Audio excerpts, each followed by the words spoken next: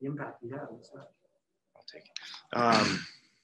Yeah, Taxi had another very impactful game for us. He's a player that performs well under pressure.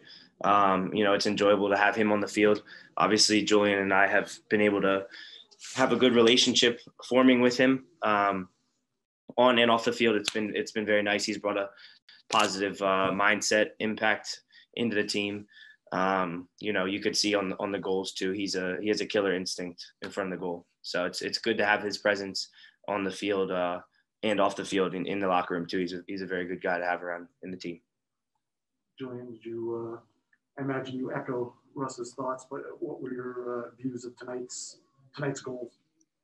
I mean, Taxi is a guy I think that brings something to our team that we've missed a little bit, and that's that final ball, that final once he is in a scoring position, that he really finishes the chances.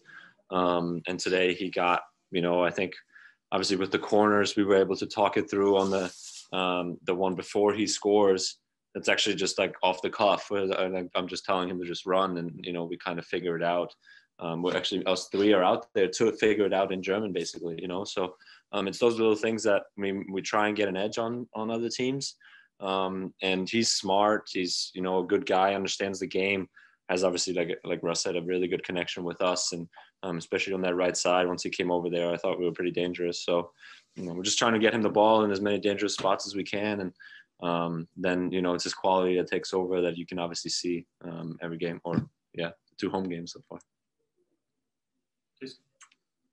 Guys, thanks for speaking with us tonight. Congrats. I wanted to ask a little about the other side of the ball, where the last few games, I'm sure you've been tired of talking about set piece defending. Yeah. Tonight you come with a goal without conceding one.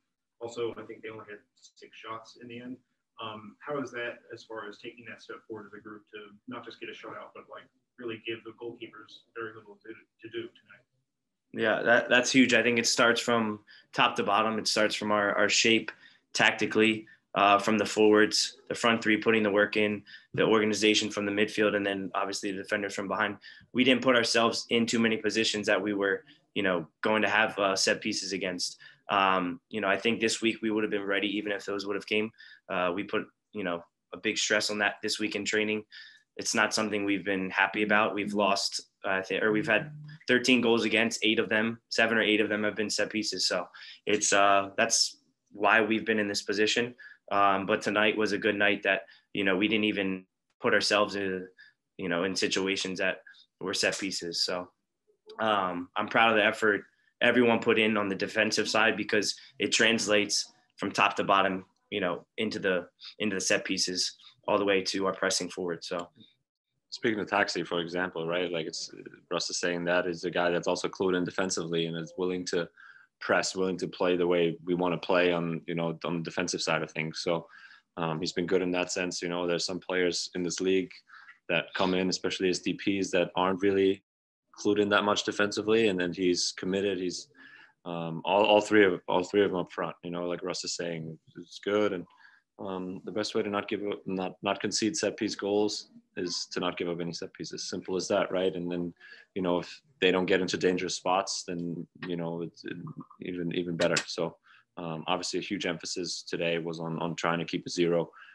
We did that, and then again our quality kind of took over in the final third, and we were able to score a couple goals. Great, thanks,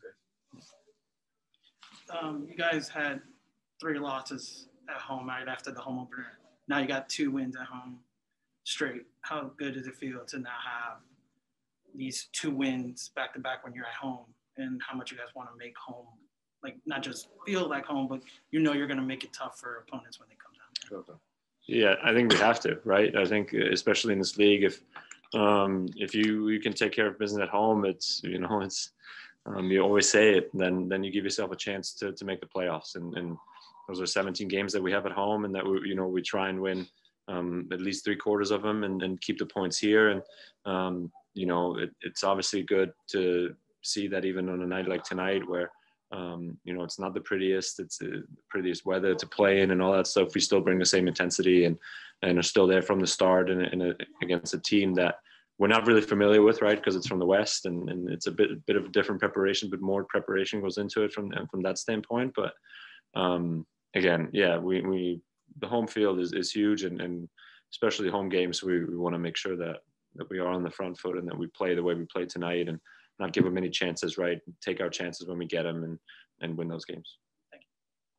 Other questions? Hey, go ahead. Yeah, early in the game, the fans are really loud and engaged, and they were loud throughout the match. What does that do for you guys playing when the crowd is really engaged, even on like a rainy day like today? What does that mean for you guys?